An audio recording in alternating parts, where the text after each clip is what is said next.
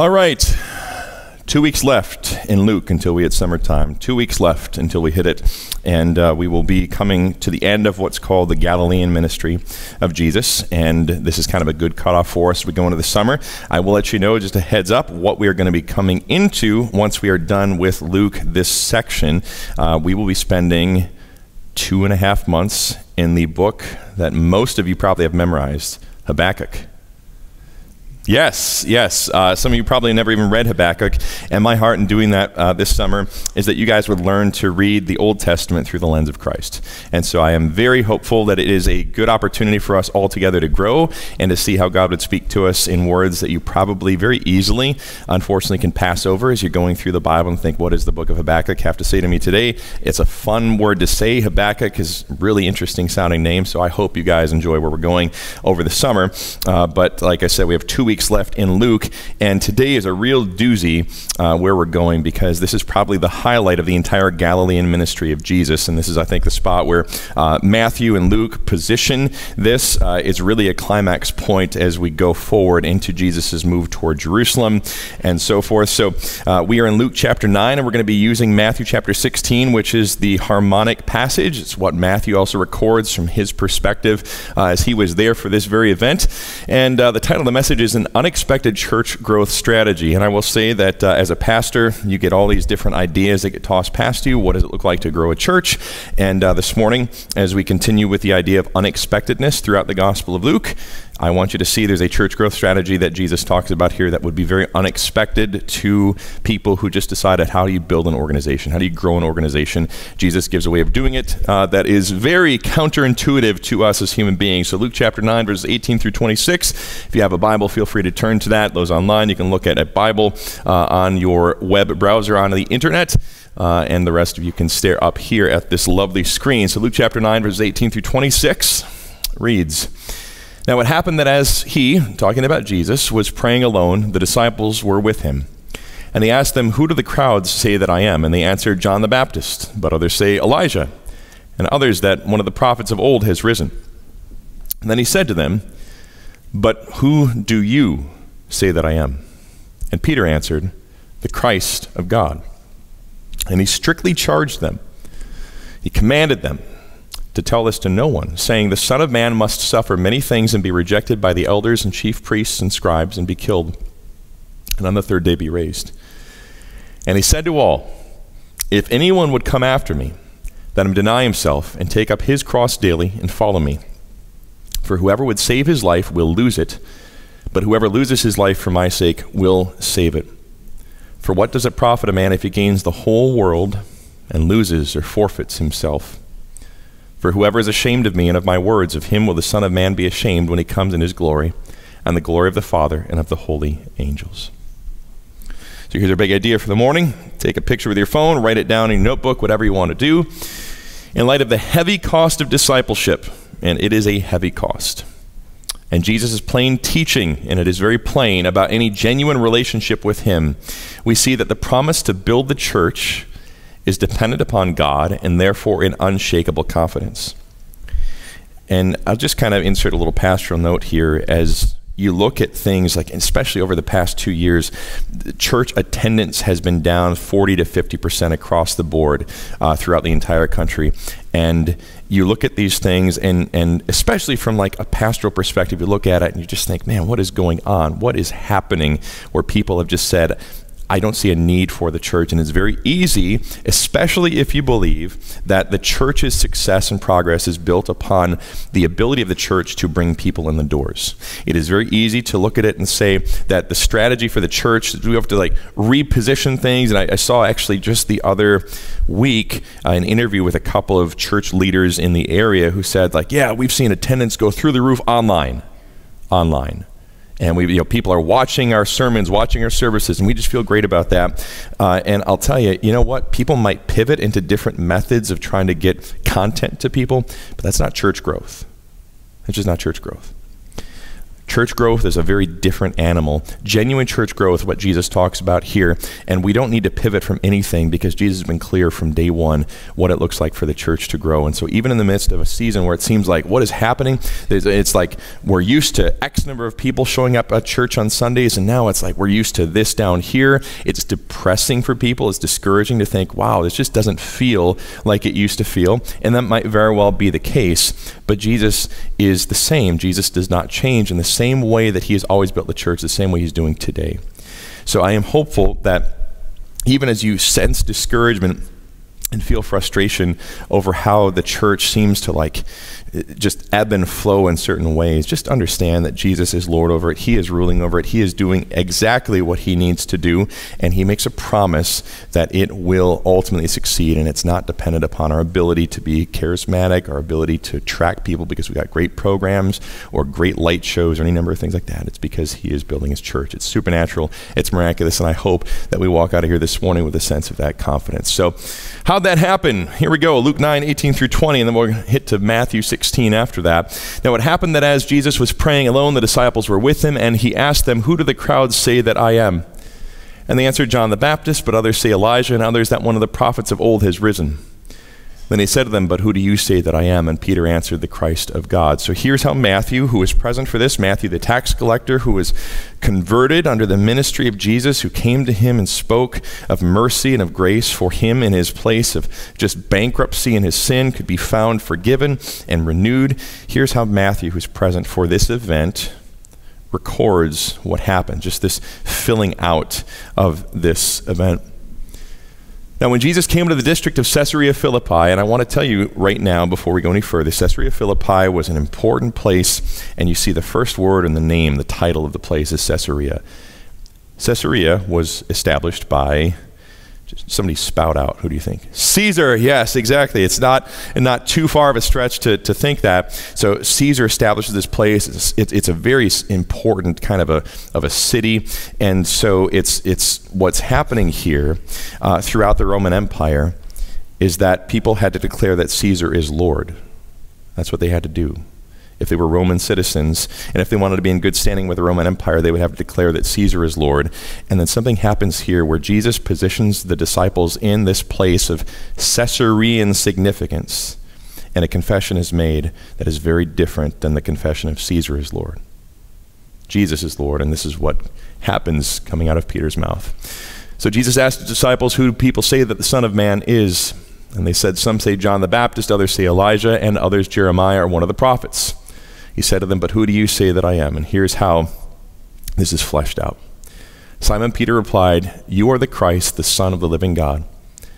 And Jesus answered him, "Blessed are you, Simon Bar-Jonah, Simon son of John. For flesh and blood has not revealed this to you, but my Father who is in heaven." And that's a really important thing to see at the end there that Matthew includes, because he's giving Jesus' perspective on Peter's confession here. That what Peter, in this place of Caesarean worship, confesses is something that only God himself could bring into a human heart to rightly understand. So to this point, the first major confession of Christ, and that is what happens here, as both Son of Man and Son of God, was an opportunity for Jesus to state plainly this fact: if it's real, if that confession of Christ is real, it is a miracle. It's a miracle. So going back to this, when we think about the word miracle, usually the first thing that comes to mind for us is thinking about somebody who can't walk being able to walk again, somebody who can't see being able to see again. And so as the crowds are following Jesus around and he's doing certain things in their midst, people are expecting this and saying the kingdom of God has certainly come because we see these things happening. And there is a point in that to be understood as a sign that's been occurring. Jesus has been doing these things to point to the fact the kingdom of God has come, but there's a greater miracle that occurs that does not happen with everybody who's following Jesus. See, you had things like the 10 lepers who are cleansed by Jesus. One of them comes back and gives thanks. So there are people who are experiencing and participating in these miracles of Jesus, that he's performing these physical miracles. He's feeding thousands of people with just a little bit of food. These are the miracles people are used to seeing from Jesus, and yet behind the scenes here, Jesus is giving us a very clear sense of what the most significant miracle is that's occurring through his life. The most significant miracle that is occurring here through his life is not the fact that he's going around giving people sight or giving people legs to walk again. The most significant miracle that's happening here is that people like Peter are given to see him, Jesus, for who he actually is. I've said this to you guys before over the years, but I want you to be convinced of this, especially as you think about your own life and think, okay, what is God really doing in my life? What has God done in my life? If you have a genuine relationship with Jesus, if you see him for who he really is and you love that, that's a miracle. It is a miracle. And that's not just short selling something like saying, okay, well, we don't see these other miracles all over the place today, so what can we hang our hat on? Jesus himself says, this is a miracle if you understand me for who I am. It's because my Father has revealed it to you. He's taken the blinders off, which you have on by nature, and he's given you sight, and that's a miraculous thing. Here's how we see this also expressed in different passages. Matthew chapter 11. At that time, Jesus declared, I thank you, Father, Lord of heaven and earth, that you have hidden these things. We talked a couple weeks ago about Jesus speaking in parables, that you have hidden these things from the wise and understanding and revealed them to little children. Again, there's that word, reveal, that God is revealing things to people. Yes, Father, for such was your gracious will. All things have been handed over to me by my Father, and no one knows the Son except the Father, and no one knows the Father except the Son, and anyone to whom the Son chooses to reveal him. So here, Peter had heard this teaching before you get to Matthew 16. Matthew 11 is before Matthew 16. You put the time together here. So Peter has heard this before, and he's had kind of these hints about who Jesus is, and this great confession is made in Matthew 16. And back of Peter's mind, he's like, I heard Jesus say something about this before. And so when Jesus says, blessed are you, it means happy are you. Happy are you, Simon, son of John, because guess what? The confession you just made is not due to anything that you deduced on your own, not anything due to you just concluded saying, yeah, I guess this makes sense, because all kinds of people had seen Jesus. All people had seen Jesus' activity, what he had done, and yet Peter makes this confession that is unique. And Jesus says here, Matthew 11, the only people who know me for real are those that I choose to reveal myself to. If you're a Christian, that's true of you as well. If you're a Christian, that is true of you. Jesus has looked at you and said, you know what? I will reveal who I am to you. I will unblind you so you can see. That's a miracle. John chapter 6. People who had been witnessing these things going on through Jesus' public ministry didn't like the things Jesus was saying, but they liked the things he was doing because they benefited from them. So here, verse 41, we find this. So the Jews grumbled about him because he said, I am the bread that came down from heaven. They liked the bread that they were getting, you know, this physical bread to fill their mouths and bellies with. But he made statements about being the bread that came down from heaven. So they're upset about this. They said, is not this Jesus, the son of Joseph, whose father and mother we know? How does he now say, I have come down from heaven? See, they don't get it. They don't understand. They don't understand the way that Peter came to understand. Jesus answered them, do not grumble among yourselves. No one can come to me unless the Father who sent me draws him, and I will raise him up on the last day. It is written in the prophets, and they will all be taught by God. Everyone who has heard and learned from the Father comes to me. Not that anyone has seen the Father except he who is from God, and he has seen the Father.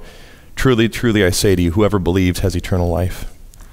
And so we get a fleshed out sense here of what it means when Jesus talks about believing on him. You get to John 3:16, whoever believes in him has eternal life, shall not perish. We hear this a lot. A lot of times we just equate belief with this sense of like a mental assent that, okay, well, I guess I believe Jesus exists. And that's not the kind of belief Jesus is talking about here.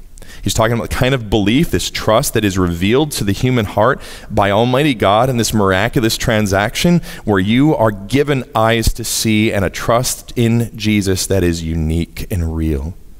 It's a gift. And Jesus says, no one comes to me unless the Father draws them. It doesn't mean people don't come to Jesus during his public ministry. It doesn't mean that people don't make professions of faith in Jesus today. It does mean nobody comes to him for real unless a supernatural act of God occurs in that person's heart. And as Peter makes this confession of Jesus as the Son of Man and as the Son of God, Jesus celebrates this fact by saying, happy are you, Peter. Happy are you. 1 Corinthians chapter 12, verses 1 through 3. The Apostle Paul says this to the church at Corinth, concerning spiritual gifts, brothers, I do not want you to be uninformed. You know that when you were pagans, you were led astray to mute idols, however you were led.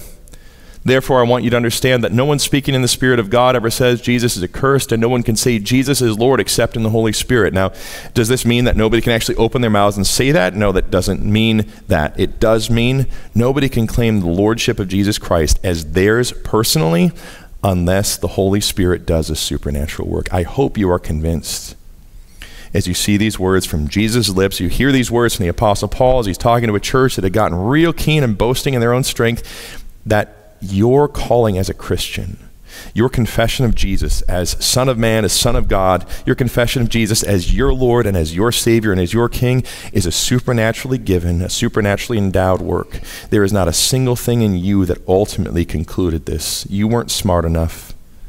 You weren't good enough. You weren't attractive enough. You weren't anything enough. It was God in his sheer and sovereign grace that said, I'm going to open your eyes. And just as he went to Lazarus' tomb and said, Lazarus, get out of the grave, he did that with you. He says as much to Peter. And this matters because, so is this just a matter of theology? Okay, because at this point, a lot of people think this is just, okay, great hypothetical stuff, and you can talk about this all day. Does it really make any difference? Does it make any other difference than just, I understand this to be what the Bible says. Now I'll move on with my life. Why does this matter? Well, here's what Jesus goes on to say, and this is why it matters. Luke 9:21 through 26, he strictly charged and commanded them. This might sound really strange to you, especially if Jesus is trying to build an organization up. He strictly charged and commanded them to tell this to no one, saying, the Son of Man must suffer many things and be rejected by the elders and chief priests and scribes and be killed and on the third day be raised. And he said to all, if anyone would come after me, let him deny himself and take up his cross daily and follow me. For whoever would save his life will lose it, but whoever loses his life for my sake will save it. For what does it profit a man if he gains the whole world and loses or forfeits himself? For whoever is ashamed of me and of my words, of him will the Son of Man be ashamed when he comes in his glory and the glory of the Father and of the holy angels. So here's why it matters. To see Jesus for who he is and to hear his call for what it is flies directly in the face of everything our fallen selves want in a God or in a life favored by God. It's the greatest miracle on earth today. So what I am saying with this, and just kind of the short statement, it matters that Jesus is the one who opens your eyes, because what Jesus demands from you and his very character and nature and identity flies in the face of everything that you naturally want to believe about God. For thousands of years, humanity has concocted different ways to relate to spiritual things.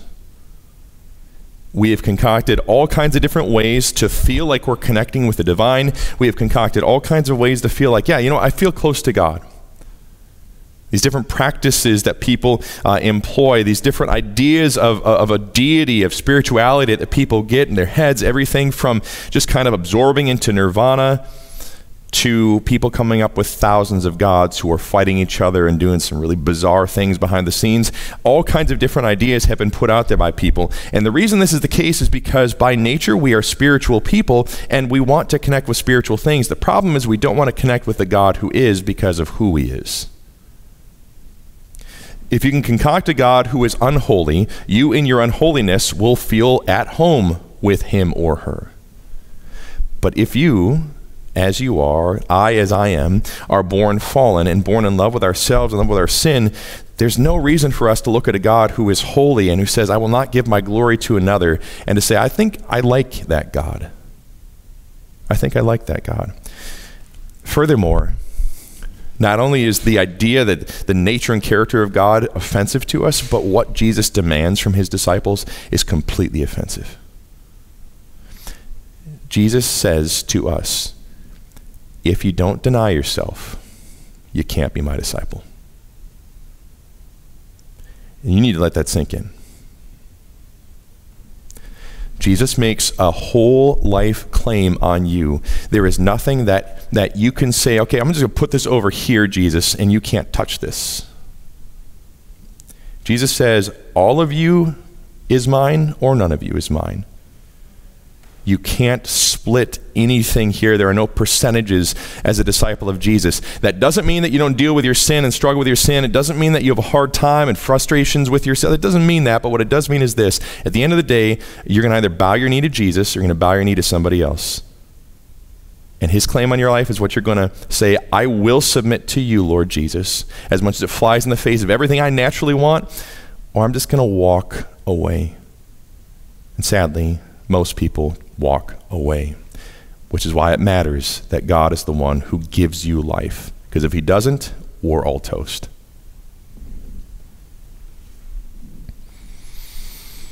Luke 9:21-22, again, he strictly charged and commanded them to tell this to no one, saying, the Son of Man must suffer many things and be rejected by the elders and chief priests and scribes and be killed and on the third day be raised. This sure seemed like a strange identity for the coming king.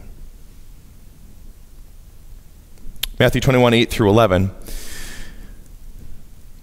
Palm Sunday. Palm Sunday. A date that we remember, celebrate when Jesus comes into Jerusalem in order to be crucified. Everybody thinks something different upon Jesus' arrival. Again, think expectations of Jesus versus who he really is. Why does it matter that God is the one that gives you eyes to see him for real? Most of the crowd spread their cloaks on the road, and others cut branches from the trees and spread them on the road. And the crowds that went before him and that followed him were shouting, Hosanna to the Son of David. So they're excited.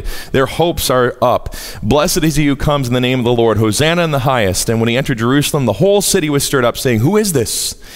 And the crowd said, this is the prophet Jesus from Nazareth of Galilee. Now again, think like Peter is asked the question, who do you say that I am? Who do you say that I am? The response of Peter there is supernaturally given. The response of this crowd, not so much. They have expectations of who Jesus should be. Those expectations don't get met within a few short days, and then this is what happens. Jesus stood before the governor, and the governor asked him, are you the king of the Jews? This is in Jerusalem. We're in this place. All these things are happening. Excitement, excitement, excitement. And he's arrested. He's asked, you the king of the Jews? Jesus said, you have said so. But when he was accused by the chief priests and elders, he gave no answer. Then Pilate said to him, do you not hear how many things they testify against you? But he gave him no answer, not even to a single charge, so that the governor was greatly amazed. Now at the feast, the governor was accustomed to release for the crowd any one prisoner whom they wanted. And they had then a notorious prisoner called Barabbas. Now, if you're not aware who Barabbas was an insurrectionist. Barabbas was a zealot. Barabbas was one who championed the idea that the people of Israel could be freed from Roman bondage by force. So he had been held captive by the Romans. Obviously, this is an individual that you don't want roaming your streets, doing whatever he feels like. And so Barabbas is the one that's been kept. And Barabbas is not only a real person here, but he's representative of what the human heart chooses all the time. Jesus, the Son of God and Son of Man, comes into the city of Jerusalem. Everybody thinks, okay, guess what? Insurrection, real insurrection against the Romans. Jesus is going to help us with this. He's going to do this for us. We see Barabbas, and Barabbas wasn't performing miracles. He's in prison right now, but we know that when Jesus comes, he's going to free Barabbas, and everybody around here is just going to tell the Romans to go and pound sand and free the land up, and this is where it's going to be. They didn't get that from Jesus. Their identity in their heads of who Jesus was skewed because of sin. They hadn't had their eyes open to see him as Peter had seen him. So here's what happens. Whom do you want me to release for you, Barabbas or Jesus, who is called Christ, Messiah, the one who is to come? For he knew that it was out of envy that they had delivered him up. Besides, while he was sitting on the judgment seat, his wife sent word to him, have nothing to do with that righteous man, for I have suffered much because of him today in a dream. Now the chief priests and the elders persuaded the crowd to ask for Barabbas and destroy Jesus. The governor again said to them, which of the two do you want me to release for you? And they said, Barabbas. Pilate said to them, then what shall I do with Jesus, who is called Christ? They all said, let him be crucified. And he said, why? What evil has he done? But they shouted all the more that him be crucified. This is the end result, folks. This is the end result of the human heart's relationship to Jesus for who he actually is and what he demands.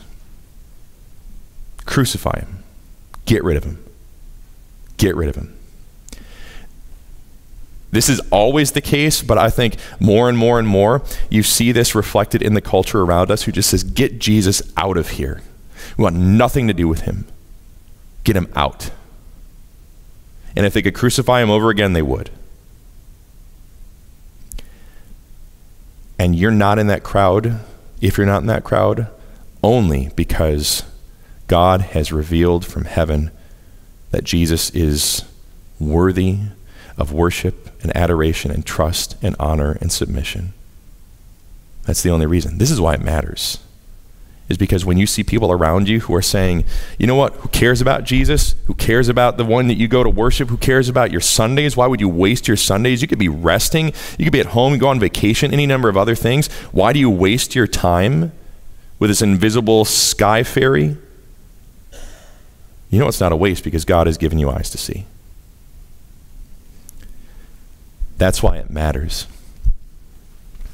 So regarding Jesus' identity, it's important you see him for who he is, but here's another thing that I want you to see, and this is as Jesus speaks and he tells us what it is to be his disciple. He says, you can't be my disciple if you don't lay down your own life, because it's not going to profit you a single thing if you gain the whole world and lose your own soul.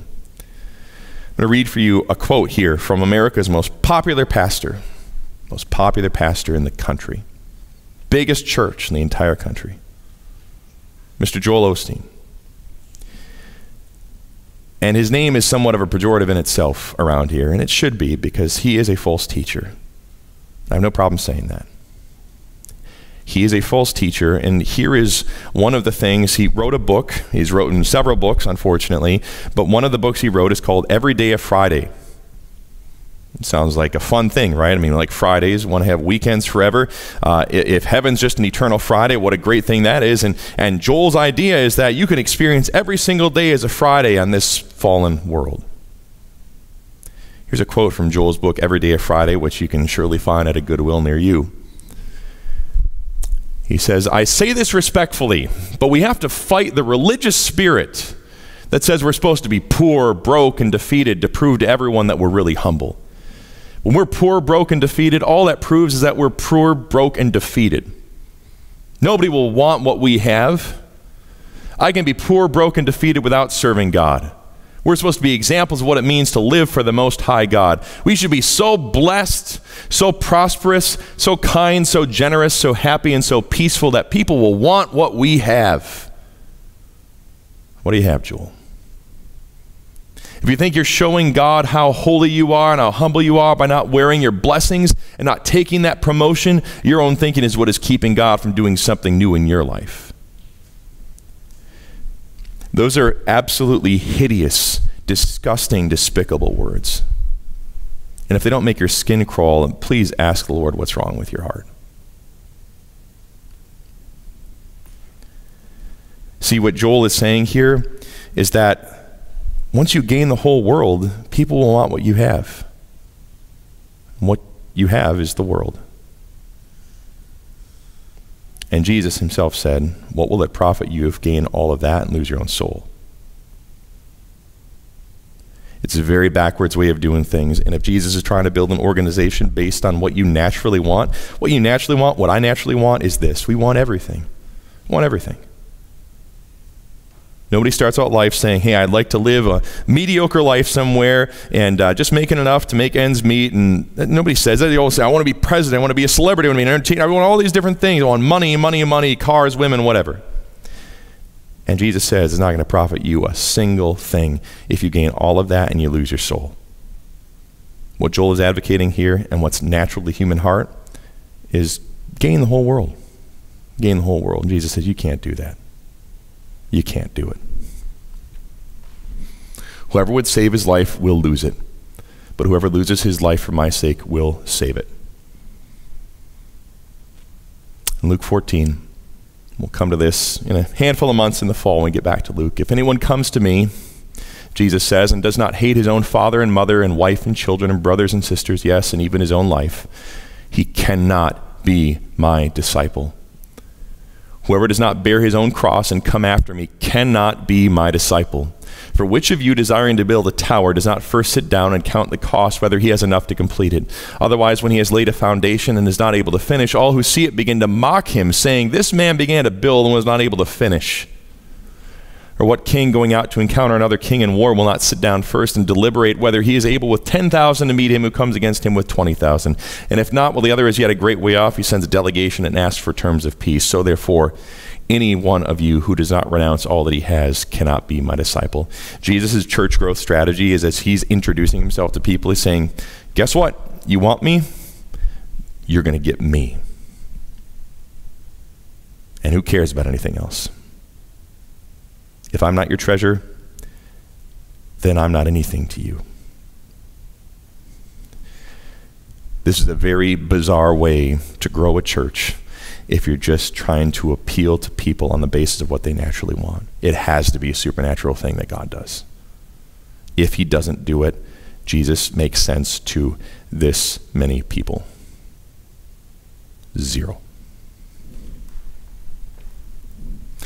So a church built on real miracles. Matthew 16, 16 through 18. Again, Simon Peter replied, you are the Christ, the Son of the living God. And Jesus answered him, blessed are you, Simon Bar-Jonah. Really blessed. Not the Joel Osteen blessed. Really blessed are you, Simon, son of John. For flesh and blood has not revealed this to you, but my Father who is in heaven. And I tell you, you are Peter. And on this rock I will build my church, and the gates of hell shall not prevail against it. So knowing the church is built by God himself frees us from depending on personal charisma, impressiveness, and new strategies, and leads us to a challenging but rewarding dependence upon God himself. I will tell you, I will be the first to tell you, that it is very frustrating to see that churches often get built because of these things. I get envious of it. It's frustrating. When people will build churches that proclaim the name of Jesus, and they aren't out there necessarily teaching Joel Osteen level type stuff, but they'll build churches based on personal charisma and strategies for how can we do this and really get people in the doors this way and that way, not depending upon the gospel or upon changed lives or community filled with love for one another. Instead saying, you know what, we're just going to build the biggest building possible. We're going to have the biggest events possible. We're going to just tease people as much as we can to get them in the doors. Then we'll give them Jesus. And they'll want Jesus at that point. And what I tell you is that in doing so, God may work in spite of the fact that that's done, but he's not going to work because of that. Because what happens is just as many people welcome Jesus in at Palm Sunday saying, yeah, Jesus, Jesus, Jesus. They turn around just as quickly and say, crucify him, because they don't get what they really want from Jesus, which is stuff. So when you come to terms with this and you embrace the fact that, you know what? Jesus promised to build his church. He says the gates of hell will not prevail against it. That the very place where all these decisions, deliberations, schemes, and strategies of the devil himself are formed, Jesus says that that very place is not going to be able to stand against my progress. Now, clearly this doesn't mean that nothing bad ever happens in the church. But what it does mean is that Jesus' purposes for the church will succeed.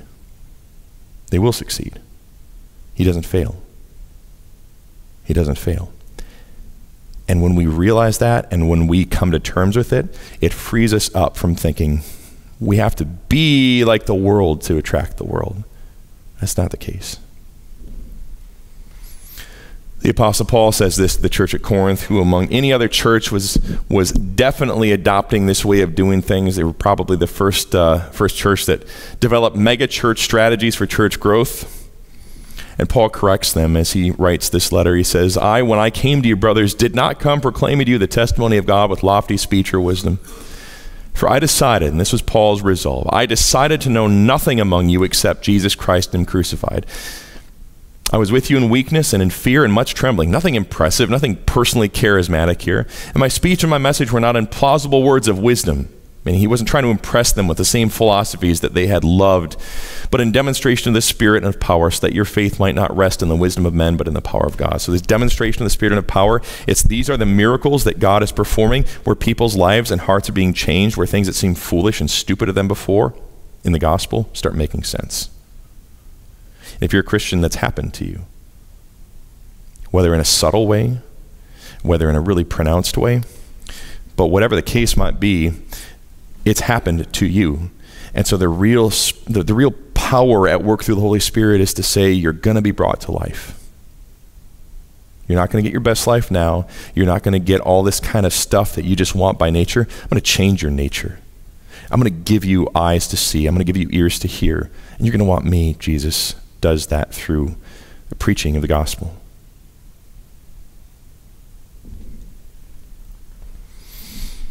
We're going to finish up on this. John chapter 6, verses 35 through 40. Jesus said to them, these are the people grumbling, arguing with him. Jesus said to them, I am the bread of life. Whoever comes to me shall not hunger, and whoever believes in me shall never thirst. But I said to you that you have seen me and yet do not believe. There's this conflict occurring. Why is this happening? Jesus says, all that the Father gives me will come to me. And whoever comes to me I will never cast out. For I have come down from heaven, not to do my own will, but the will of him who sent me. And this is the will of him who sent me, that I should lose nothing of all that he has given me, but raise it up on the last day. For this is the will of my Father, that everyone who looks on the Son and believes in him, really, truly believes in him, should have eternal life, and I will raise him up on the last day. This is the confidence, just as we hear the words from Jesus' mouth to Peter saying that the church will not fail. Jesus is saying, not a single one whom the Father has given me from all of eternity is going to perish. I will keep you. That's not because you come up with clever strategies. It's because Jesus said, you're mine. And the church is Jesus' church. That's why it succeeds. Local churches struggle and suffer. Local churches open and close. Local expressions of the body of Christ seem to have high seasons and low seasons. But when it's all said and done, the church of Jesus Christ, the whole entity, the whole body throughout all of history, Jesus says, it's not going to be stopped because it's mine. It's going to be built because it's mine. It's not dependent on you to do it because you can't do it. You won't want to do it. You're going to want to come to Jesus for bread instead of seeing Jesus as bread. It takes a miracle for that to change in the human heart. And so what we celebrate when we come together on Sundays, we celebrate the fact that Jesus has done this miraculous thing. When you look around, the whole point and purpose is to look around and say, Jesus has done this miraculous thing in this person's life, this person's life, and this person's life. And why would you not want more of that when you think about people around you that don't yet know Jesus? Jesus said, you come to me, I'm not going to cast you out. And if you really come to me, the only reason why is because the Father has brought you to me. This is the confidence that we have when we look at the purpose of Jesus through the church. And when Peter makes this first confession of Christ, it's the moment where Jesus can be really, really clear with us saying, guess what, Peter? You're going to be the leader of the early church. And everybody who's going to come after you, I'm going to build my church on this confession that you're making right now. And the only way any single one of them is ever going to come to that same conclusion is because the same thing that happened in your heart will happen in theirs. And that frees you up, and it gives you confidence, at least it should.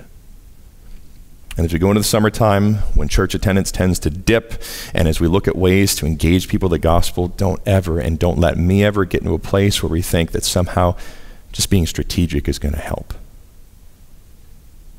Seeking the Lord and doing what he's called you to do, that's what's going to do it. That's the confidence we have. We see Peter's life in your life. Worship team, please come up.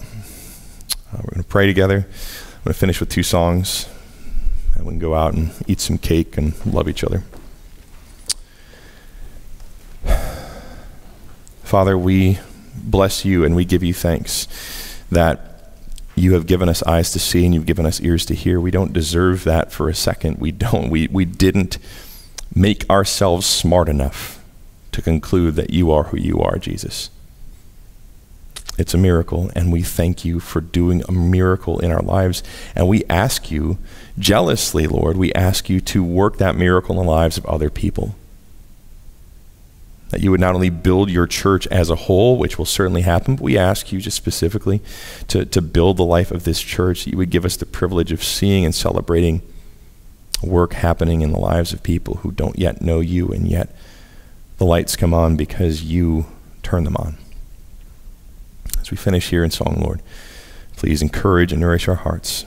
We ask in Jesus' name, amen.